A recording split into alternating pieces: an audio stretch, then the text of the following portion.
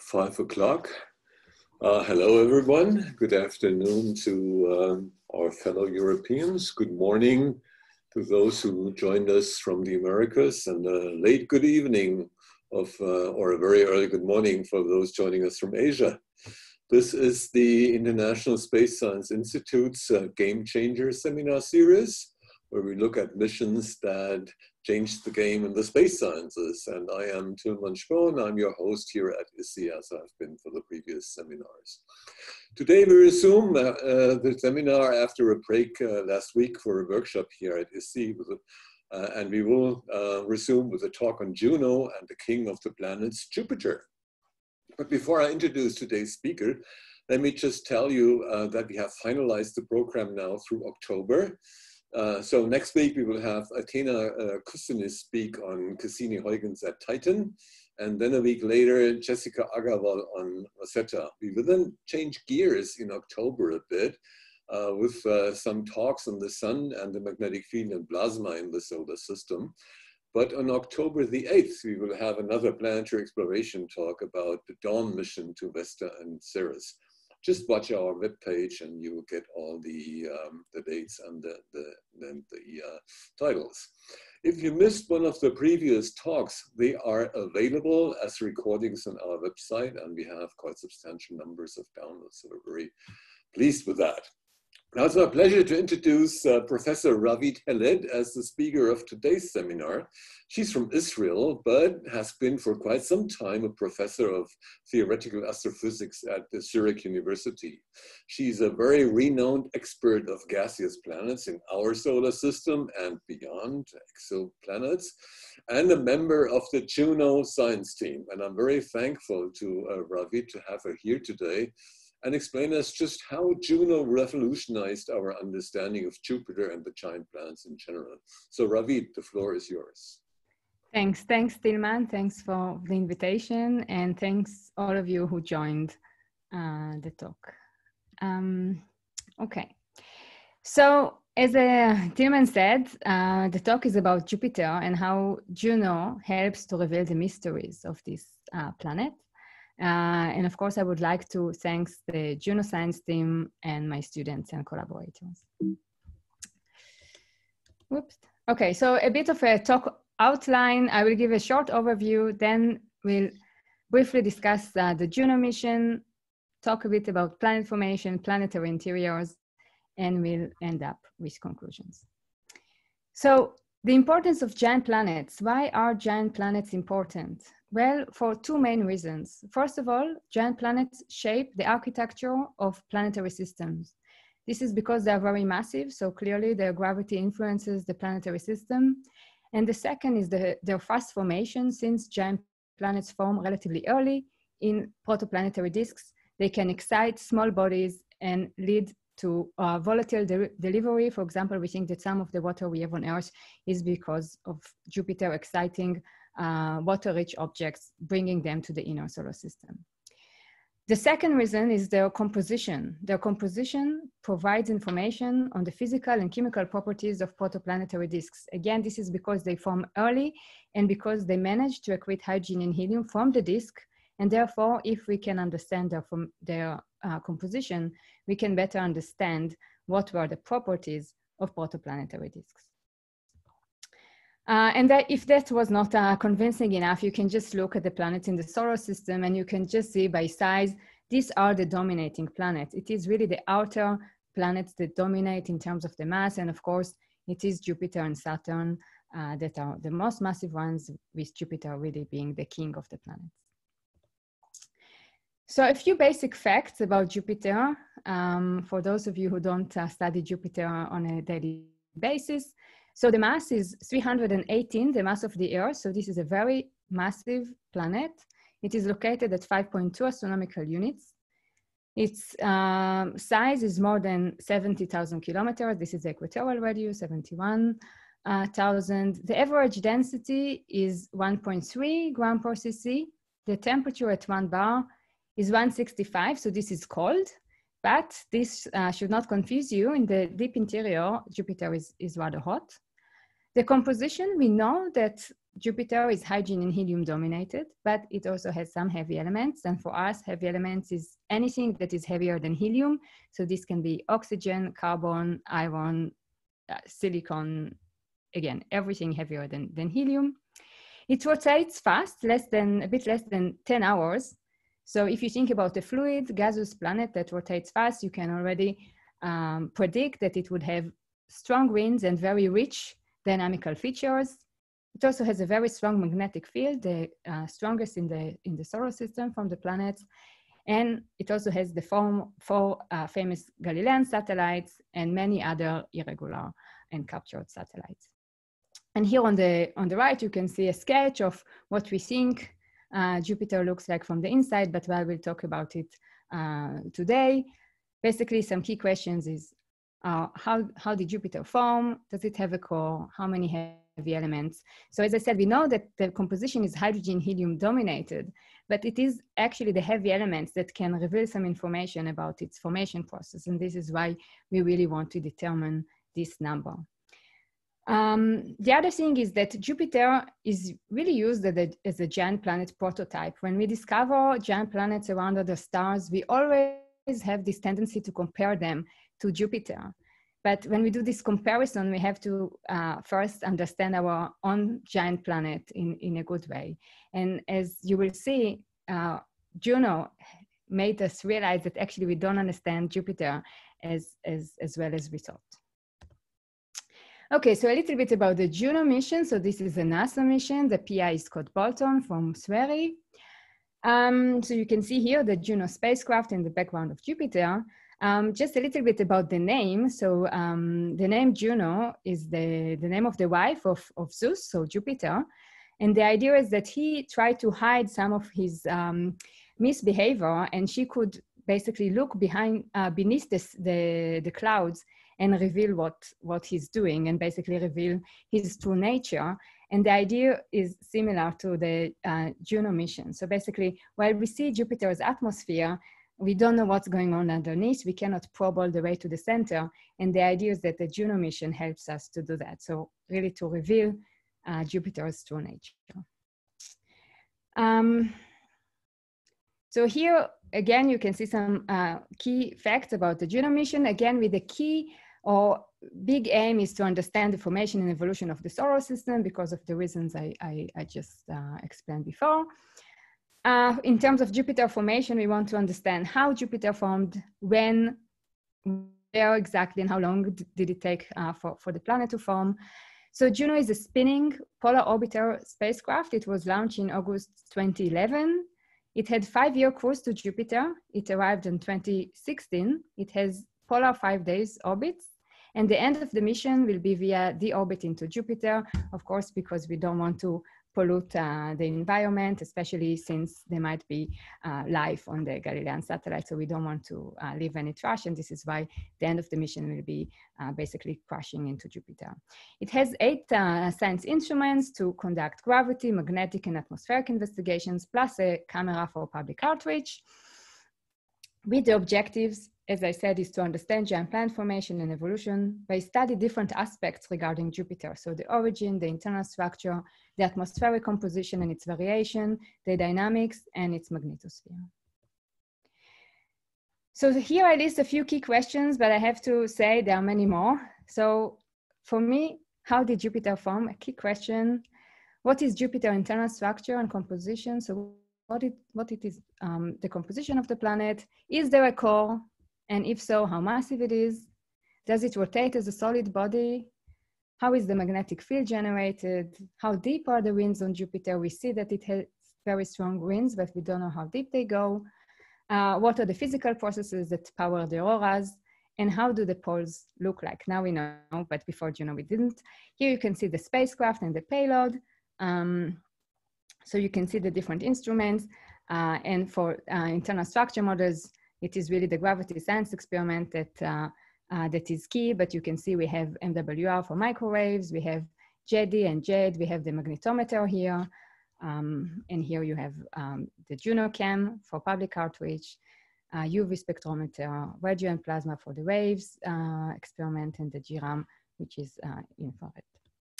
Okay, so because in the advertisement, there was a mentioning of the Lego, so I had to put a slide about the Lego features. So it is true that Juno had very special passengers, and these are Galileo, Juno, and Jupiter made of aluminum, but looking like Lego. So that was a collaboration with Lego.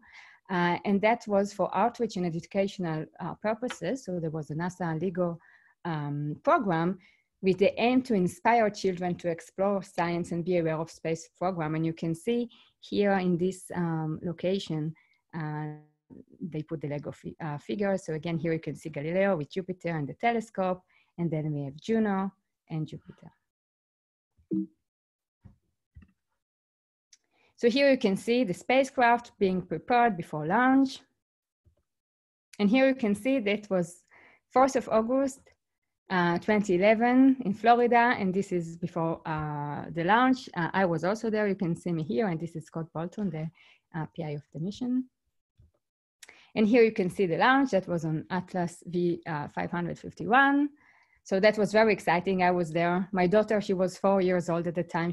And then she was so excited. And then she asked me, hey, Mom, can we come again tomorrow?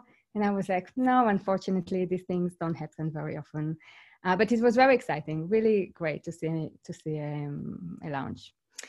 Okay, so here you can see Juno orbit. So it leaves the Earth. So you can see here Juno, here is Earth's orbit, here are the inner planets. Then in 2012, there was a deep space maneuver. You can see Earth is here, and then Juno is coming back to Earth for a gravity assist. So that was 2013. Yeah, so we had Earth flyby, and then Juno is flying on the way to Jupiter. So this took 5 years, and the idea is that you don't want the spacecraft to come too fast because you want it to be slow enough so it can be captured in the gravity field of Jupiter. So here you can see Juno is approaching Jupiter. And it really arrived to Jupiter in July 4th, 2016, and it is now orbiting Jupiter as we speak. Okay. So as I said, Juno has elliptical polar orbits. These are ideal to measure the gravity field of the planet. It can reach very close to Jupiter, also cover the entire surface due to the fast rotation of the planet and the geometry configuration of the orbits. But going from pole to pole takes only 2 hours. So actually the spacecraft spends most of its time far away from Jupiter, and the key measurements are done only when it's very close to the planet. As I said, there are different instruments, and I'm going to concentrate on the gravity science, but I cannot give this talk without mentioning JunoCam, which is a public science and outreach camera. So again, this was not done for scientific purposes, but I think it became very famous because it really gave the best resolution ever images acquired of Jupiter's cloud tops and polar regions. And I'm sure you've seen that in the newspaper and everywhere. And many people I know, they have these images as you know, on their desktops because they are really amazing. So here we can see Jupiter in real color. It has more this pastel color.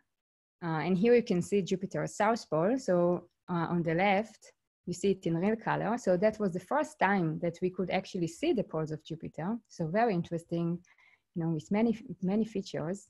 And here you can see, again, I think a very famous image. This is with enhanced color, but it helps you to see all these dynamical features that are super interesting. And this image is composed of a few images. So this was, so this is for JunoCam, which is really cool. Okay, but I said that I'm going to concentrate on the gravity science, and this is because this experiment gives us the information about the gravity field of Jupiter. And basically the idea is that because we can trace the spacecraft very accurately, then we can basically use this information to understand how the mass is distributed within the planet. And this is done basically with Doppler tracking. And you can see here, you know, the Doppler shifts of the signal, and you can see in this animation. So basically the computed orbit, and then you can see that the real orbit is actually perturbed due to the interior of Jupiter and its mass distribution. So when we have that, when we have this super accurate signal, we can convert this information of the gravity field and learn the internal structure of Jupiter. So here you can see, so here we have the antenna. So that's again the gravity sign. So it was X band and KN band, and basically the signal is sent back to Earth. Okay, so as I said, Juno is really, it has all these different instruments, and there are many results that are already published and are on the process of being published with these different 4 global themes: the origin of Jupiter, which is to determine the water abundance in Jupiter's atmosphere, constrain its core mass, the composition, the interior to understand the internal structure, the dynamical properties, and by mapping the gravitational and magnetic fields. Then we have science focused regarding the atmosphere, so map the variation in the atmospheric composition, temperatures to understand the cloud opacity, and all the dynamics actually to depths of something like 100 bars or even deeper. This is in comparison to the Galileo probe that reached 22 bars. So that's going much deeper. And then we have the polar magnetosphere to explore the 3D structure of the polar magnetosphere and the aurora of Jupiter. So honestly, these are all very rich topics, and each topic would take many lectures. So I'm going to briefly focus on these 2, so origin and the interior of Jupiter. So as you can see here, one of the aims or one of the objectives is to constrain Jupiter's core mass. So why is that? And here I show you a plot that was slightly modified by Fortney and Nettelman, where you can see the core mass estimate as a function of year. So year of study, yeah? This is not a super scientific plot, but I think it's very important. And you can see that the first estimate came sometimes in the mid-70s. So that was actually quite high. The core mass estimate was 40 Earth masses. I remind you that the total mass of Jupiter is 318. So it's not huge in comparison to the total mass of the planet, but it's, you know, it's there, it's significant enough. Then you can see that the mass estimates went down. So here in the 80s, it was more around 10. Then there were solutions with more than 10 or about 10 and lower, about 5. Then around the 2000, it was between 0 and 15. Okay, and then it's jumping, and actually it should be extended even further. So you can see, okay, what should you see from this plot? First of all is that people are trying to constrain the core mass of Jupiter since decades. Okay, so clearly this is you know, a real goal of planetary scientists. And then you can see that while it decreased, we are not really converging. So I think here people already thought, okay, it's converging into a low value, but you can see that later on the values increased again. So these are the 2 key conclusions from this plot. And then you can ask yourself, why do they care so much? Because again, in terms of percentage, this is not a high percentage in comparison to the total mass. But the reason that people are very interested in determining the core mass of Jupiter is because it is linked to giant planet formation. So there are 2 models for giant planet formation. So you can see it here. So the first one is the standard model. It's called core accretion. And in this model, basically, giant planets form in a similar way to terrestrial planets. So they start their formation by building up a core via coagulation of planetesimals and then planetary embryos.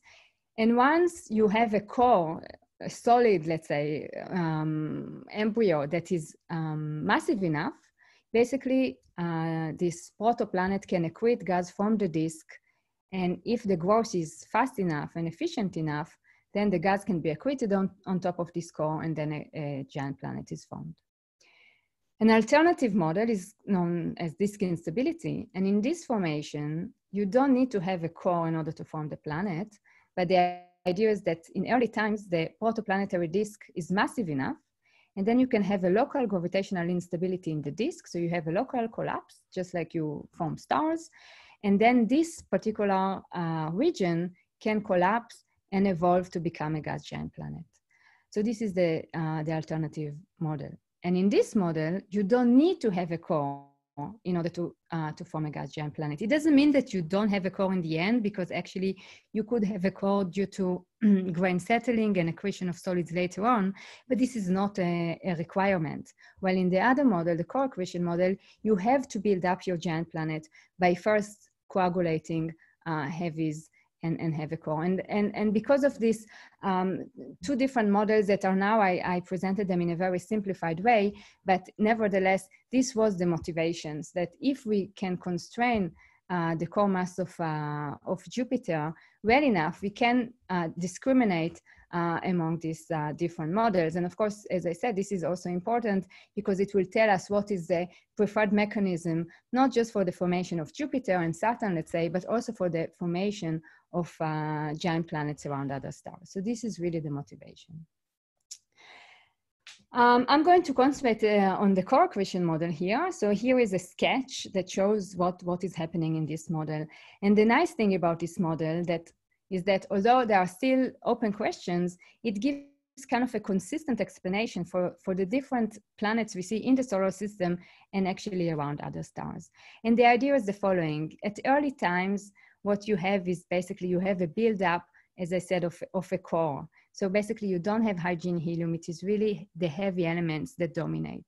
And in this phase, which we call phase 1, is basically when you form a heavy element core via planetesimal or pebble accretion. And if you stop there, then basically you form terrestrial planets. Then you have a second phase, which you can see here, where you don't grow the mass of the core substantially, but you can start to accrete hydrogen, helium from the gaseous disk. And if you kind of stop in this phase, then you would have something that has heavy elements, but also a little bit of hydrogen and helium. So if you stop there, you can form an object that looks like, let's say, Uranus and Neptune, or even mini Neptunes, depending on the exact parameters. And in order to form a gas giant planet, you need this phase to last long enough and accrete enough hydrogen helium. So here you can see the hydrogen helium mass. So if you,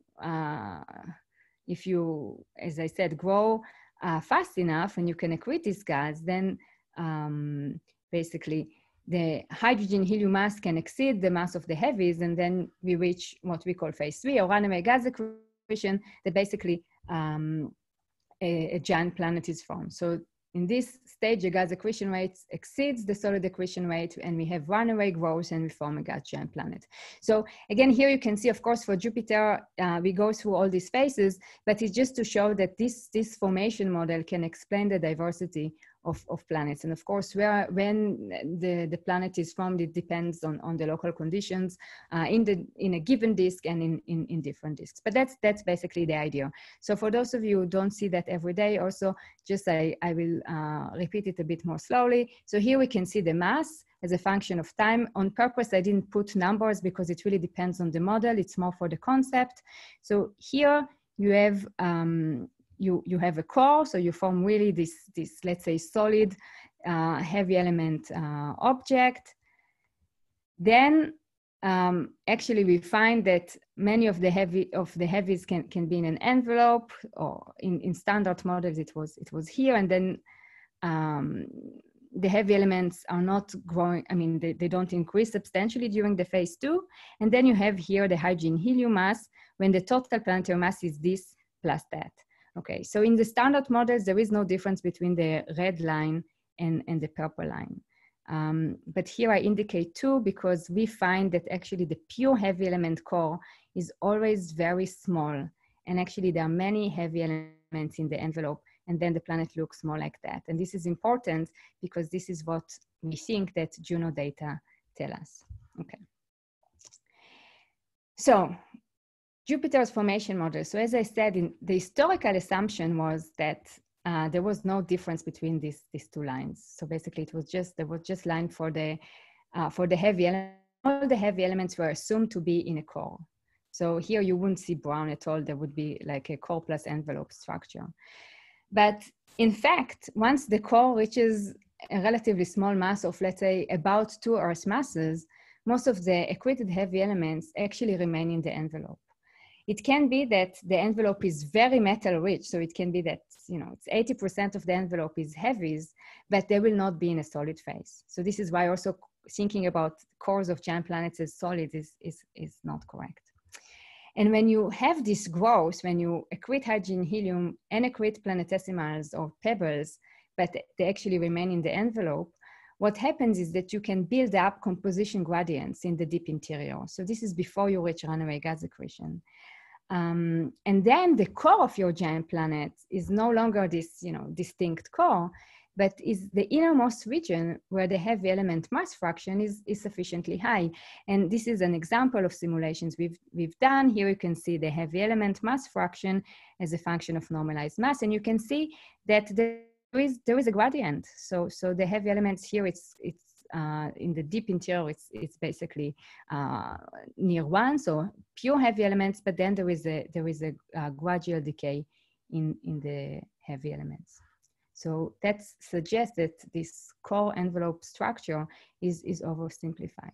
And then we showed that in another paper with Dave Stevenson, where basically we try to see how this formation of this composition gradient depends on the local conditions in the disk.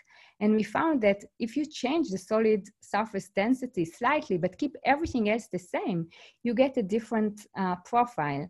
And you can see it here in this plot. Here I have the heavy element mass fraction as a function of mass versus time.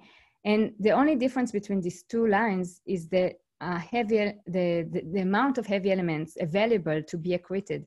And you can see that the profile looks different. And here this is the beginning of phase 3. This is when we accrete mostly hydrogen and helium. But you can see that the deep interior would have a different composition gradient depending on this number sigma, so the solid surface density. But in either way, we find that the cores of giant planets are likely to be fuzzy. So you can see there is this gradual change in the heavy element mass fraction. So there is no, density discontinuity or a clear composition discontinuity in the deep interior of giant planets. And we find that actually this, the nature of this gradient really depends on the ratio between the heavy element accretion and the gas accretion rates. But the conclusion from this slide is that really cores of giant planets are likely to be fuzzy. So the core is not distinct from the envelope. It also means that the core includes hydrogen and helium, so it's not a pure heavy element core. And that the deep interior can have a gradual heavy element structure. This is also important because if you have a composition gradient, it also implies that this region might not be fully convective, which is also something that now we learned that Jupiter might not be fully convective. Okay, here I just put exoplanet diversity because although I'm going to talk about Jupiter in this talk, the fact that by slightly changing the solid surface density, we get a different slope, it kind of naturally explains why we have around other stars planets with similar masses but very different compositions and therefore different radii. It's just because they probably formed in slightly different locations around this with different properties, and that, as I said, can really explain the diversity of these objects. So that's the good news about this. Okay, so we said that we can form a giant planet with composition gradients, but we have to keep in mind that when we look at Jupiter today, it's not necessarily the same as it was just after its formation. And therefore, we have to ask ourselves what happens to the planet during the long-term evolution.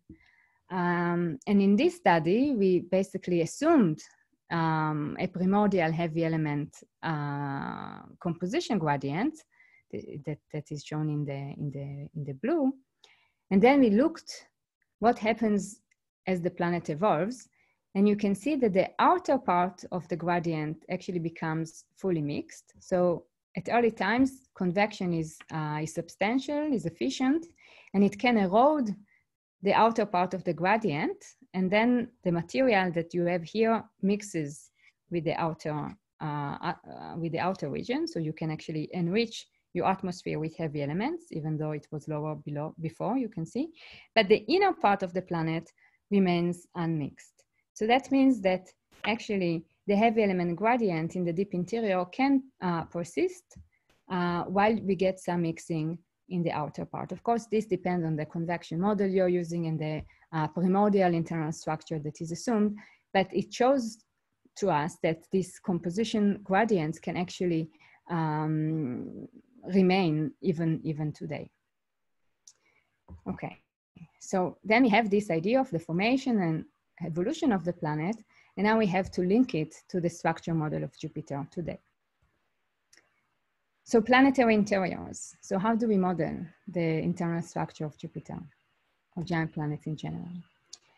So how do we do it? It's not easy. It's not like Earth, which is also not easy. We don't have seismology, so we have to rely on indirect measurements. And the way it is done is the following. Basically, we have to use equation of states of assumed compositions. Then we solve the structure equation, the hydrostatic equations, and then we get a model with a density profile that has gravitational moments. And we can compare these theoretical gravitational moments to the ones that are measured by spacecraft like Juno. Of course, we also use the mass and the radius of the planet and the 1 bar temperature to determine the entropy if you wish. So these are the measurements. So these are the key fundamental properties of the planet. And the other key measurement is the gravitational moments. And then you try to fit them. And when you get a fit that you can reproduce the gravity field that was measured, you can basically give estimates for the mass and distribution of the elements inside your planet. So you do it in kind of an iterative process. But of course, I have to remind you that this is, of course, non-unique, because I can have more than one model that will fit the gravity field, but will have a different composition and a different internal structure. So how it is done in practice, this is just to show you a little bit the physics behind. So basically, this is the total potential of the planet. So it's the gravitational potential plus the centrifugal potential. And then we can connect the gravitational harmonics with the density profile. So as we measure the J's more accurately, we can further constrain the density profile. And here you can see an example. So here you have the contribution function. This is normalized radius, and you can see that the different moments give you information on slightly different regions within the planet. So that also means that as you go to higher orders of gravity harmonics, actually you get more information about the outer regions of the planet. But if you have that, it's indirectly constrained what is happening in the deep interior. And you can see that actually in the deep interior, the contribution functions are very, very small. They are near zero. So it's very hard to understand what is happening in the deep interior of Jupiter.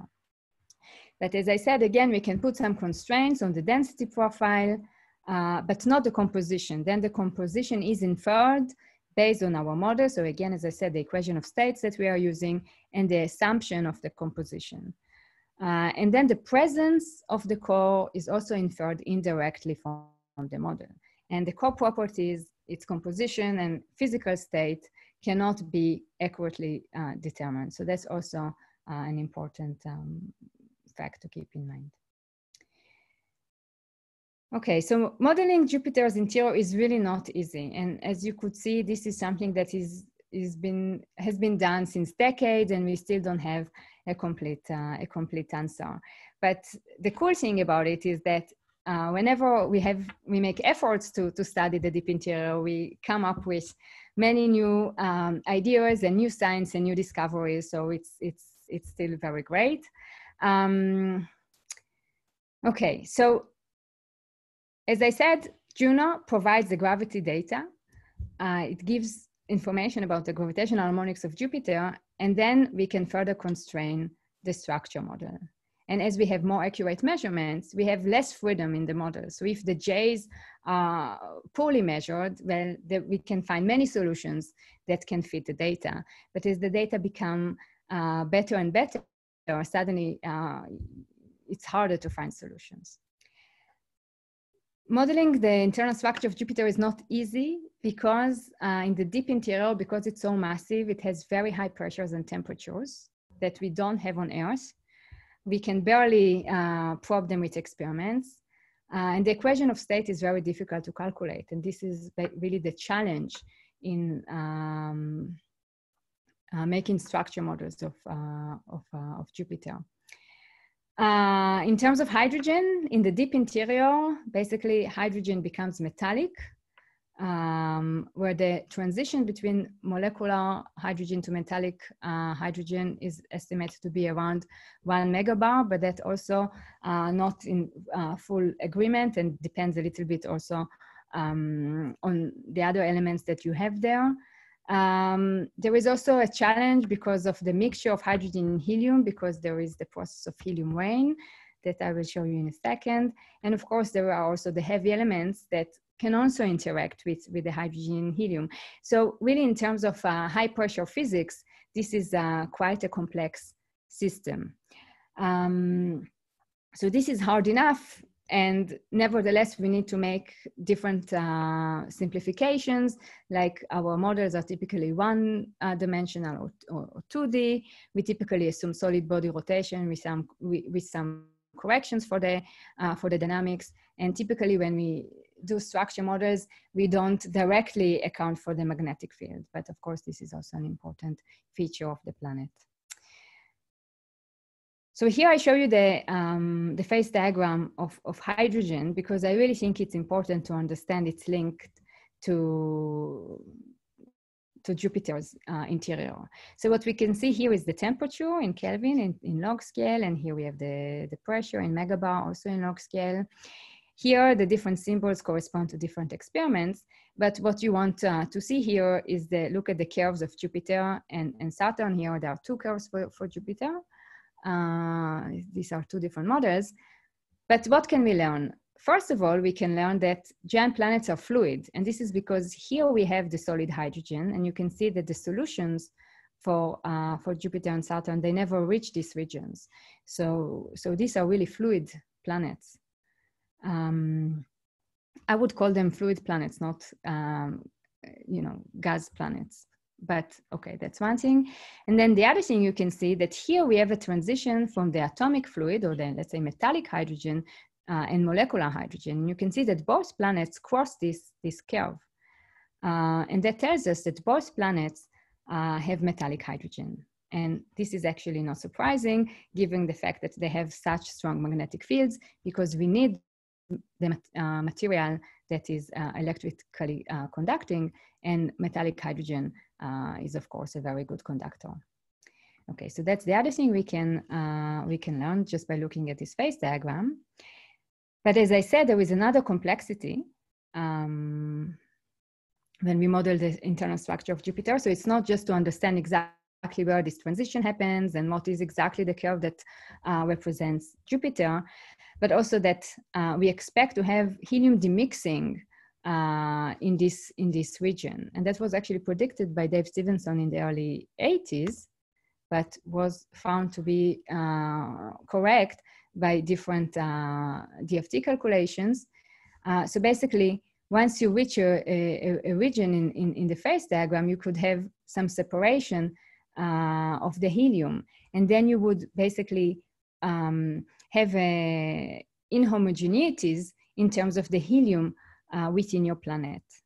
Okay, so that means that in the inner part of the planet, I will have a different helium abundance in comparison to the molecular region.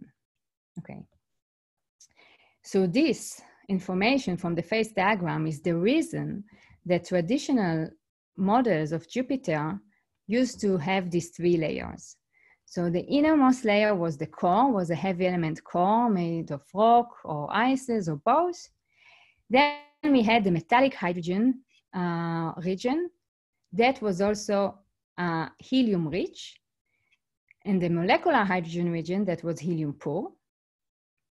And the exact numbers I indicate here, they slightly depend on the model, but this was the motivation for having these 3 layers.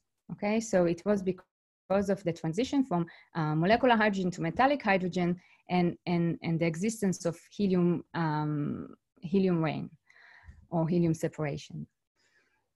But what happens to the heavy elements here? So here there were 2 approaches. So one type of model said that within these 2 envelopes, the heavy elements are homogeneously distributed. And some said or assumed that this is not the case. And here you have in the metallic hydrogen region, you have a given metallicity, while in the outer part of the planet, you have a different metallicity. So this is already quite complex. And nevertheless, this is a very simplified way to think about the planet. And the division is, as I said, is basically backed up due to our understanding of the hydrogen diagram. And here you can already see the strong connection we have with this other community, because the only way we can improve our models is also by having improved information on the equation of states of hydrogen, helium, and the other elements and their interplay. Okay, so that was before Juno. The data were good, but not great. So people made different models with different model assumptions. And here you can see the gravity data before Juno. So here you can just see, for example, we have J6 versus J4, and you can see here different solutions. So this is from the mid 80s. And then here we had 2 different solutions. And then what we have is structure models that try to satisfy the gravity data. So you can see here there were models that some of them could satisfy the Jup 230 solution, also models by Nettelman et al. In 2012. Here there was a point by Hubbard and Militzer. But again, given the fact that the gravity data are not very accurately determined, it's okay, because you have solutions that fit the data and are consistent with the data. And then we had Juno, and that was Juno's point. And you can see that actually there is no model that fits Juno data. And this is where, in my opinion, there was a really big surprise, and this is how really I think missions change our understanding of planets. Then you can say that, in fact, the uncertainty on this measurement is somewhat larger because you don't know the depth of the winds. But that was in 2017, and now based on measurements of the odd harmonics, we actually constrain the depth of the winds. I don't have time to talk about it in this talk. So actually the uncertainty is going down again. So it's really, the data are really great.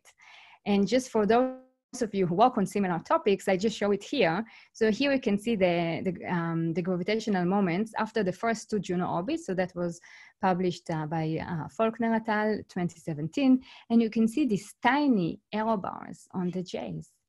And then 1 year later, the data were published for the first 6 orbits. And you can see how small the uncertainty is. So this is really, whoa. I mean, suddenly you have such a small uncertainty that you actually don't find a solution for Jupiter that can satisfy the data. And this is, again, because these accurate gravity measurements can really constrain the internal structure of the planet. Okay, so we had this data, and now we have to make Jupiter models. So in 2017, there was a paper by Val et al. Where different structure models for Jupiter were presented. And the main conclusions you should take from here is that here, the heavy elements were not homogeneously mixed, were not assumed to be homogeneously mixed because we couldn't find solutions with that. So this is the heavy element mass fraction in the outer part of the planet, so in the molecular hydrogen region, and this is in the metallic hydrogen region. And you can see that they are never the same. So the heavy element mass fraction in the deep interior is always higher than in the outer part. So it's definitely not homogeneously mixed in terms of the heavy elements. So Jupiter has an inhomogeneous interior, and of course the question is why it is like that. And for me, it provides an amazing link between planetary structure and the origin and evolution of the planet. And a bit later, there was another model of Jupiter by Deborah and Chabrier in 2019 that also they find that Jupiter should have a dilute core. And this was also in these models. You see, we had for Jupiter in this paper, we had solutions with a dilute core. So what is this dilute core? It's basically you have this innermost region that is not pure heavy elements, but is quite extended. But again, it's different from the traditional core plus envelope model. You have some kind of a gradual change in the heavy elements. And as I said, this is a new link between planetary structure and origin, but definitely it provides a new view of Jupiter. Jupiter is non-homogeneous. It's not fully convective because in this region where you have these composition gradients, as I said, the convection cannot operate. You might have layered convection or conduction, but it's not fully mixed. It's not fully convective. And probably it has this fuzzy core. And as I said, this fuzzy core idea is really what we get from formation models. So I really have this impression that we are slowly converging into you know, a place where we can understand giant planets in a better way. But I have to be fair and say that this is, of course, still work in progress, and there are many details to figure out. So as I said, this dilute core that can go up to 70% of the planetary radius can actually be explained by these formation models, and we had different studies in this direction recently. However, although you do form composition gradients due to the formation of the planet, we find that when we use reasonable conditions for the formation of the planet, the dilute core is typically about 20% of the mass of Jupiter and not more. While for these models, it's around 70%. You see here, it's 70% of the radius.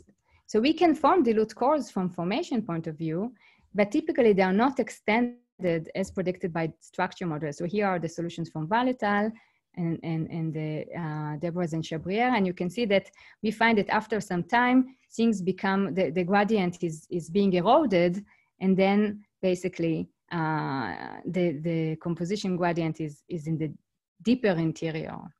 So although we can form fuzzy cores by the core accretion model, it is not easy to fit exactly the conditions that we find in structure models. So forming a fuzzy core in Jupiter is challenging in the standard picture of giant planet formation. So we think there is something there, but it's not the final answer. So what could be a solution? Well, maybe a giant impact. So in this paper, we came up with the idea that maybe Jupiter's dilute core is a result of a giant impact. And the idea is that maybe before the impact, the core was relatively compact, as we find from our simulations. And then if you had a head-on collision of a massive enough embryo, basically it could hit the innermost part of the planet and then form this dilute, more extended core. And I will show it to you here in this movie.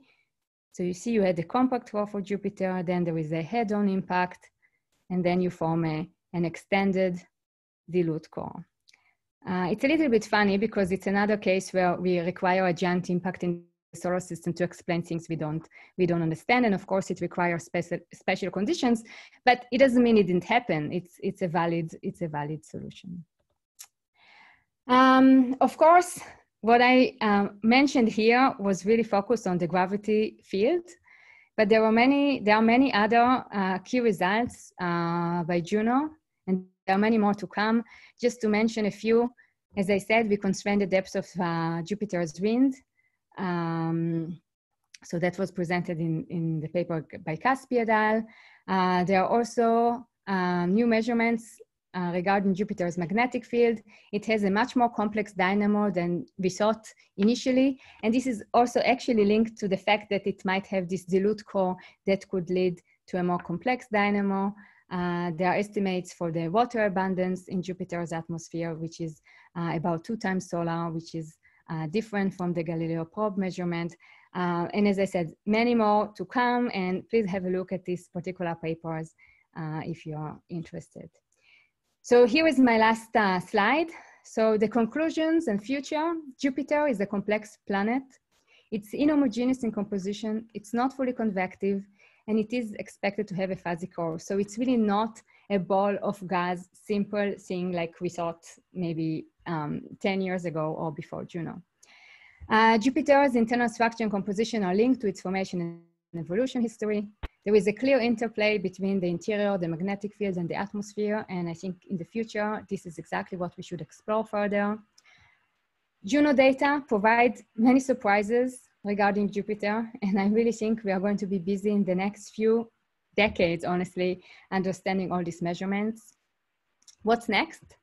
A better understanding of the hydrogen-helium equation of states. We need to understand what are theoretical uncertainties and what are observational uncertainties, because we are reaching a state where the observations are much better and much more accurate than our models.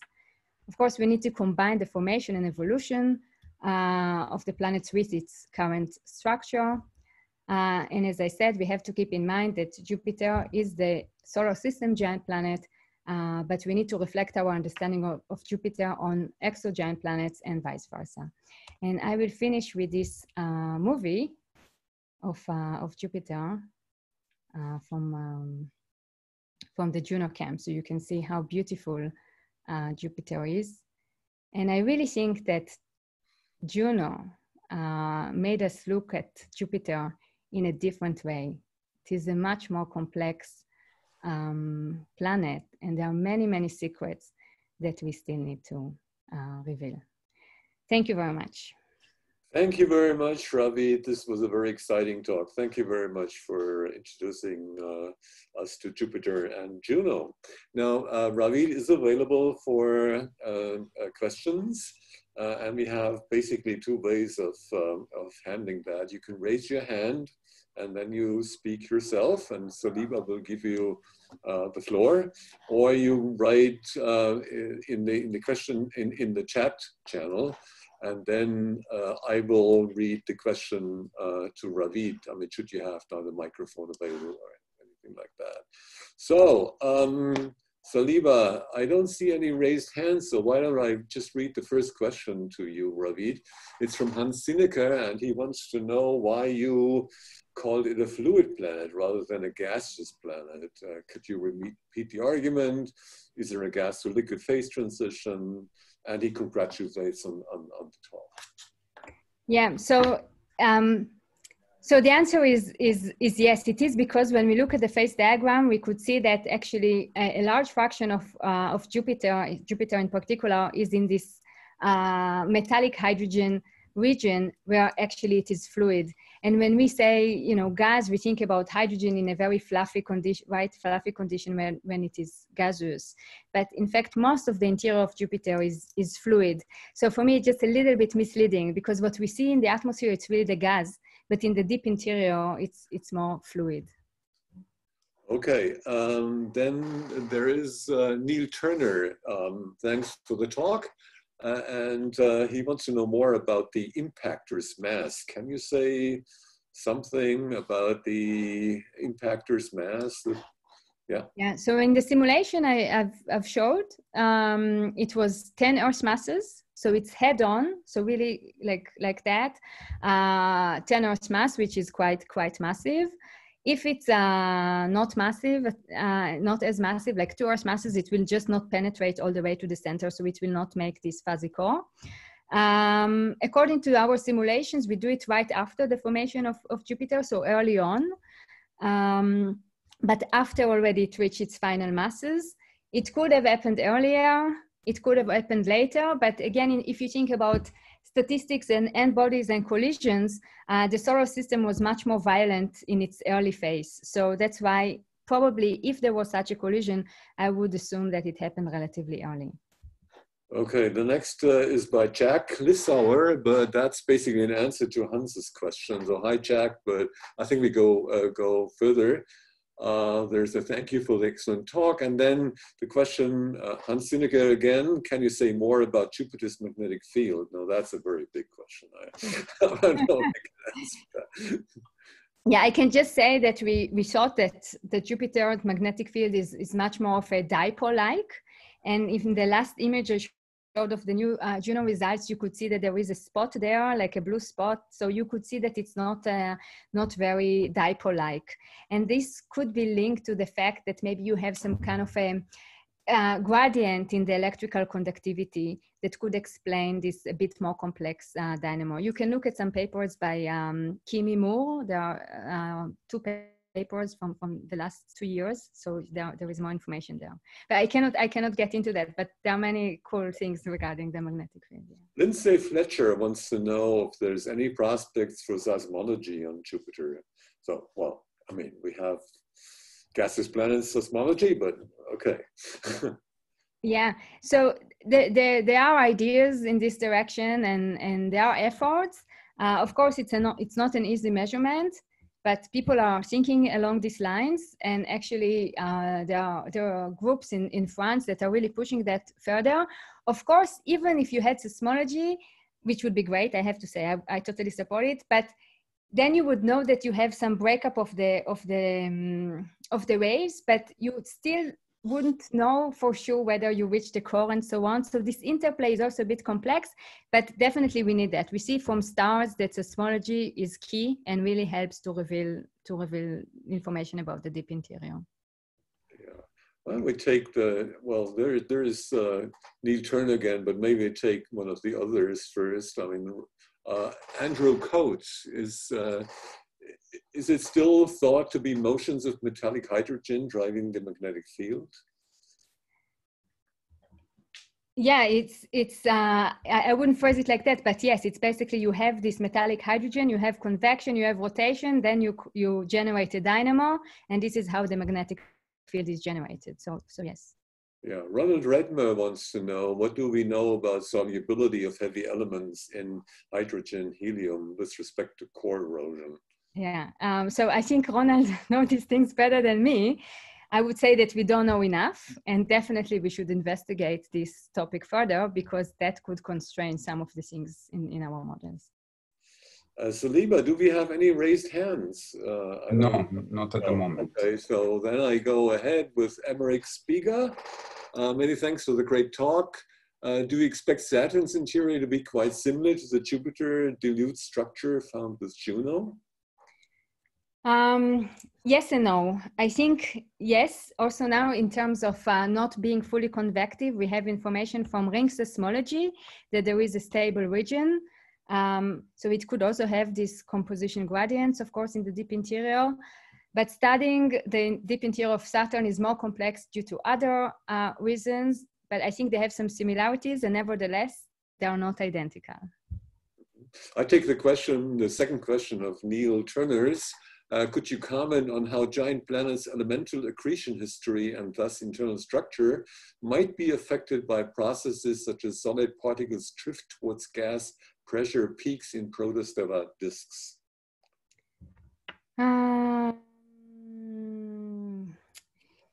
Yes. Could I comment on that?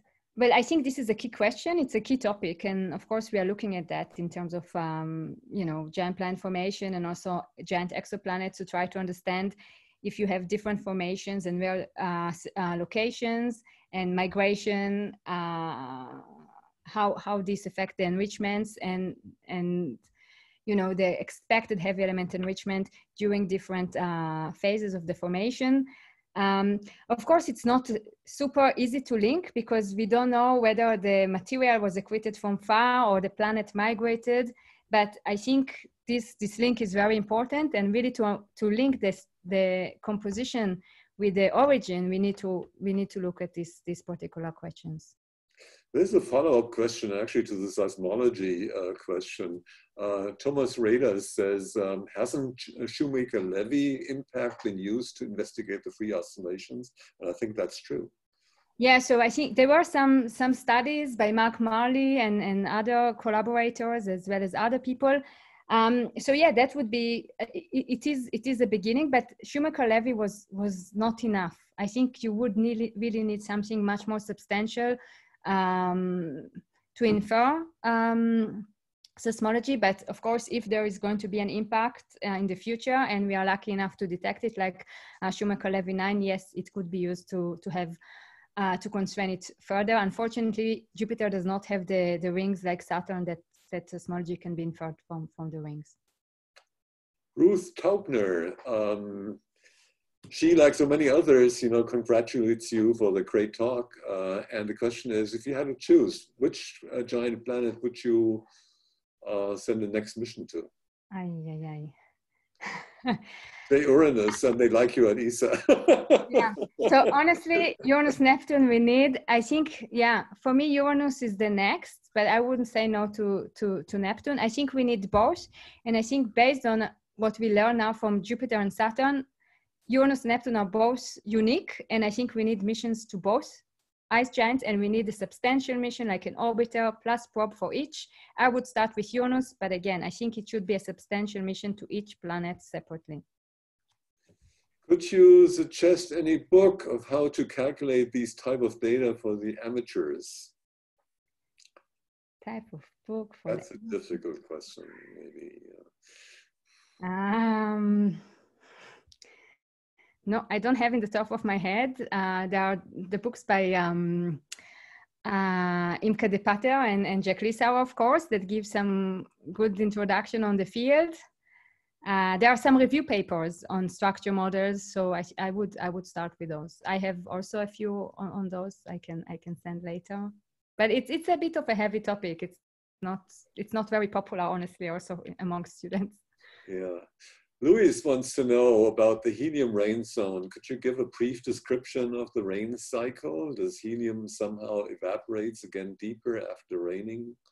Yeah, so I have to say I'm not an expert, and it's not exactly clear what is happening, but the idea is that once you cross this region on the phase diagram, basically you have this separation, and then you have the helium settling down. We think it's a very fast process. So it's not exactly like rain on Earth that we have. We call it helium rain because it's easy to understand, but it's in a way it's kind of a phase separation, at least in my mind. I think about it in these terms.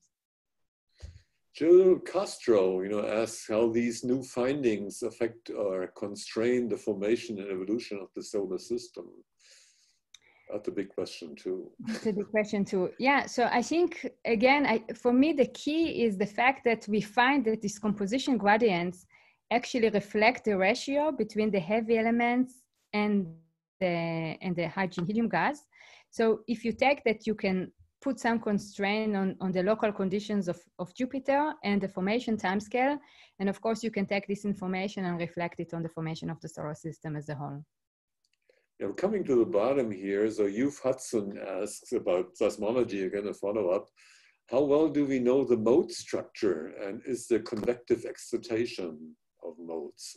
Yeah, so again, not very well. So there are a few studies in this direction. I think Jerry Schubert, for example, was also looking at that, but our understanding of this process is incomplete. If people are interested in that, I highly recommend to look at this scientific question, because I think it is very important and it has great potential. So we exhausted all the questions in the chat. Gentlemen, we have a raised hand. We have a raised hand. So from Jim Fuller. Let me allow him to talk, and then. Okay, could you please unmute your microphone, Jim? Yep. Hi, Ravit. Can you hear me? Yes. Hi. Thanks for the great talk. I had a question about modeling the internal structure. What do you, especially in terms of the heavy element distribution, what do you think is the biggest theoretical uncertainty? Is it the double diffusive convection, or is it the rate of core erosion, or how convection mixes heavy elements? What do you think we need to, which bit of the physics do we need to improve the models? Yeah, I would say in all these fonts, right? So I think core erosion and its efficiency, it's something we have to look at, but this is linked to understanding the solubility of heavy elements. But at the same time, you need to understand the efficiency of convection. And of course, we use, mixing lengths for standard convection, or you have some kind of parameterization for the layered convection, which is also we don't understand very well, especially not in the regime of Jupiter. Personally, what I would recommend is to take different profiles, like different heavy element composition gradients with different associated temperatures and pressures, and just see how things change in terms of, seismology and things like that, and how extended the region is. It's also for me important to say that we have to keep in mind that we have this magnetic field, and we know that there should be a region that is kind of convective, or fully convective. I'm not sure. It could be maybe layered convection, but I think we have this constraint as well, and we have to think to keep that in mind. But as I guess your question already imply, our knowledge in this direction is kind of limited, and I think there is a lot to be done. Okay, I have one more in the chat. Do diffusive depletion of metal elements occur in Jupiter's core, or do they transport to the planet's surface by convection? So we don't know really what is happening in the deep interior, and we don't know really what is the composition of the core, and we don't know whether it is convective, and we don't have some kind of a core envelope boundary and so on. In principle, if Jupiter would be fully convective, which we think it's not the case now, one could drag some elements from the deep interior to the outer part of the planet. But according to Juno data, this is probably not the case. Okay, well, I think we've come to the end. Thank you very, very much again, Ravit. This has been really great. And thank you very much for attending this seminar. We had 200 people, joining us today. And next week, we will have Athena Kusnis speak on Titan and the Cassini-Huygens mission. And then the week thereafter, Jessica Agarwal on Rosetta. And, if you want to recommend this talk, I mean, it's going to be available, I think, tonight already on our webpage. And you can download it from there or hear it there again and look at, what graphs Ravit showed in detail. So thank you very much again, and see you next time. Bye-bye. Bye. Bye-bye.